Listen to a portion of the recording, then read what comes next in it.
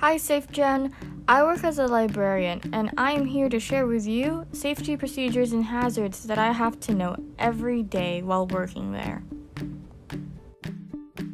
It is a very dangerous idea to throw anything off a high place. It is against OHS rules and someone could end up very hurt or the item itself could break. Instead, simply pick up the object and move it to where it needs to be. It may sound tedious, but it is the safest option not just for yourself, but the people around you in your workplace environment. Never ever leave a mess that anyone can step on either. Instead, clean up the mess as soon as possible. That way, no one can get hurt. Make sure you always wipe down or clean any infected areas. It is very important to be aware of your biohazards as well.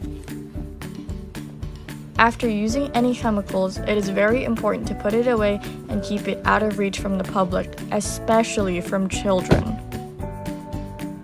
Never mix any chemicals together as this is very dangerous and very irresponsible. Make sure you never leave any sharp objects out. It is very dangerous, especially if you work with children. It is a good idea to put caution signs down to where areas can be hazardous to people. If you happen to be short, like me, and you're grabbing something from a tall shelf, it can be very hard. Now, don't just break your back trying to get it, don't climb anything. Instead, it's a good idea to grab a stepping stool and easily grab it from there.